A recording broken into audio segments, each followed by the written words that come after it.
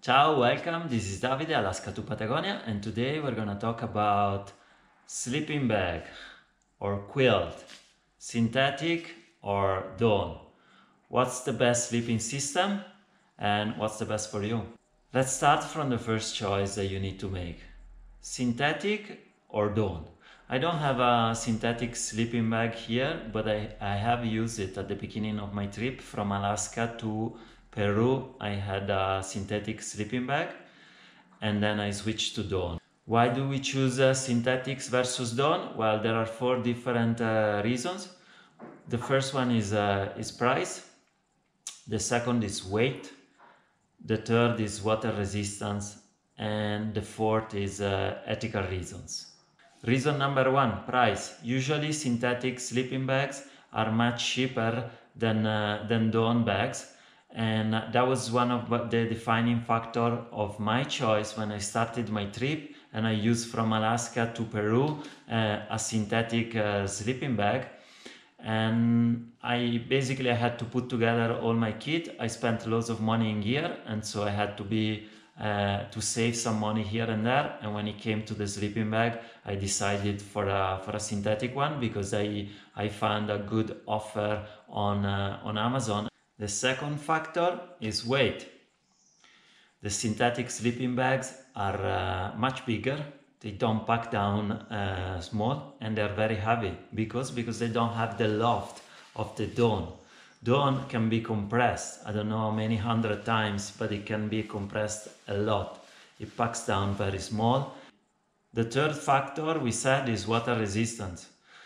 When a synthetic sleeping bag is wet, it gets damp, it retains up to a point its insulation properties.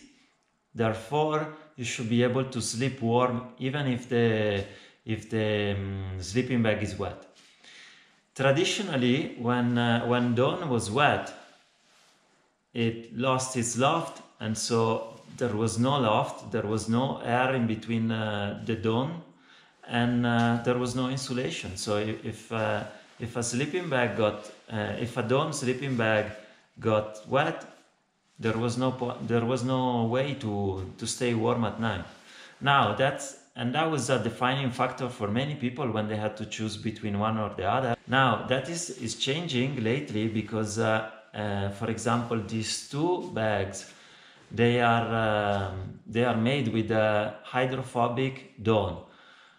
The hydrophobic dawn doesn't lose all its loft when it's wet, and therefore you should be able to sleep warm even if the bag gets wet for some reason or damp. And also it dries 3 times quicker than normal dawn. When you purchase one of the bags, it should be advertised as hydrophobic dawn, or usually you see it as an option. You can buy this bag with traditional dawn or hydrophobic dawn, which has this particular treatment on it, and it costs a little bit more. For example, Cumulus, the brand that I use, I think charges 70 or 80 euros more for the hydrophobic dawn.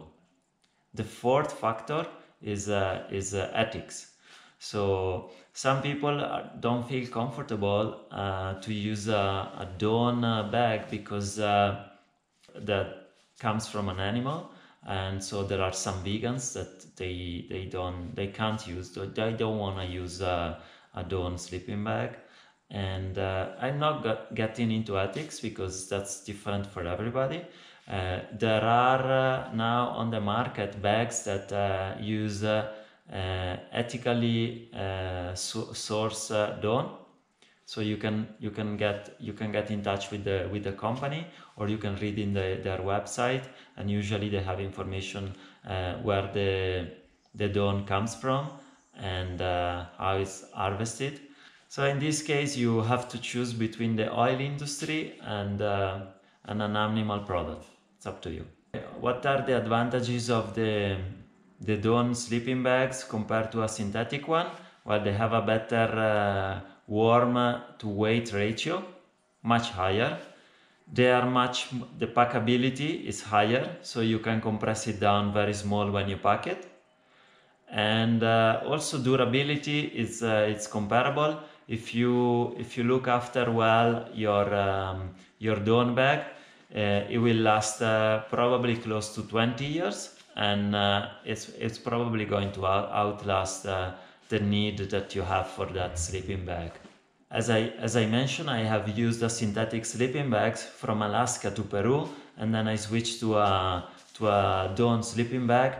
And why did I choose that? Because in Ecuador I had a herniated disc, and I needed to lose some weight on my gear. So I changed several things in my kit, and one of the things that I had to choose was getting rid of that big and heavy sleeping bag and switch to a much smaller and lighter one. And I'm pretty happy about that. Also, the sleeping, I found this Polish company that makes very good products at a competitive price, and they also had hydrophobic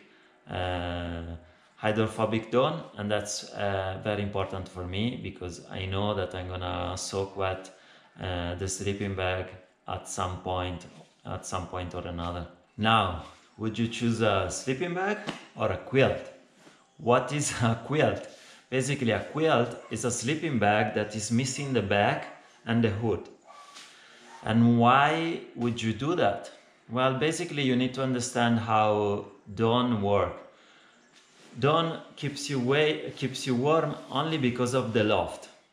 So when it's compressed, there is no insulation.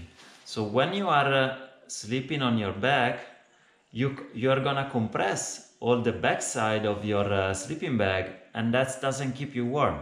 What keeps you warm in that instance is the R value, the insulation of your sleeping pad. So if you want, check out the video that we made about the sleeping pads, and you will understand better the R value, the insulation, how warm you will sleep with one sleeping pad or the other. But yeah, so when you sleep on your bag, on your bag, there is no insulation. So why do we want to carry that amount of material? We can cut it out. What are the advantages of a bag versus a quilt? The bag has a more snug feeling, and it has less drafts. Because sometimes, if you're not careful, you can have some drags because you have an open, when you twist and turn, you have an open bag. And if you check the construction of a Dawn sleeping bag, usually they put 60% of the Dawn in the front part and only 40% in the back, because they know already that back part is not gonna be used, it's not gonna keep you warm. What is gonna keep you warm is just the sleeping pad. What's the advantages of a quilt? Well, the obvious advantage is that because it doesn't have all that back fabric, it's much lighter and it packs down smaller. Usually quilts are more versatile than bags, but that really depends on the models, because usually the quilts, you can open them up and they become like a blanket, and you can do a better temperature management. When it's really warm, you can use only part of it, or you can use it only on part of your body, and it's more difficult to do it with a sleeping bag. Usually the quilts are cheaper than the sleeping bags because they use less material. Now, for example, this quilt was the first model that Cumulus made, and I realized that I don't like it because why?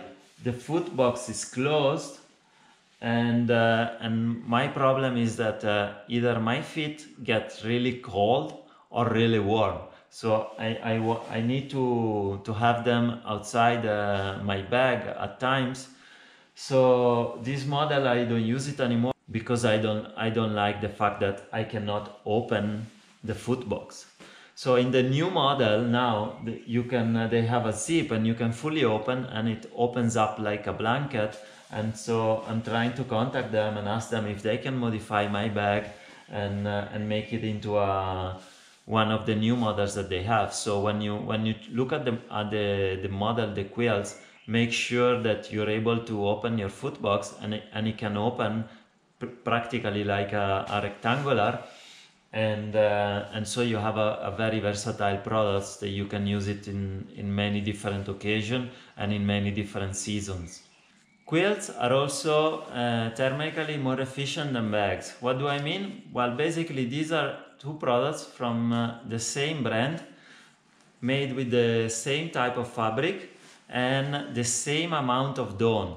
And this quilt is more thermically efficient because it will basically insulate you better, because all the dawn is not, there's no dawn in the back, there's no dawn wasted, so this is much warmer than this, at least 2-3 more degrees gained. The quilts also come with straps that you can fit in different places along the backside, and these are used to properly attach to the sleeping pad, so that basically you can create a tight fit cocoon, and when you twist and turn during the night, you don't have drafts coming in.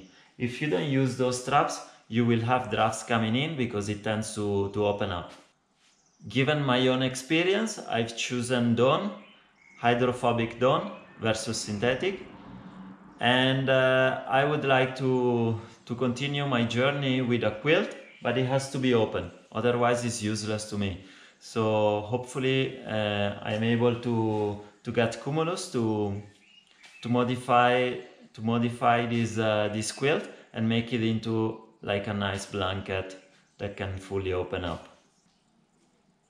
This is my choice. Let me know in the comments down below what's your choice. Hit the like button or dislike if you didn't like the video. Hit the subscribe button if you haven't already, and the bell icon to receive notification. Remember, if you receive a notification of a video in Italian or in Spanish, go in the channel because there is also the English version. I'll see you in the next video. Ciao!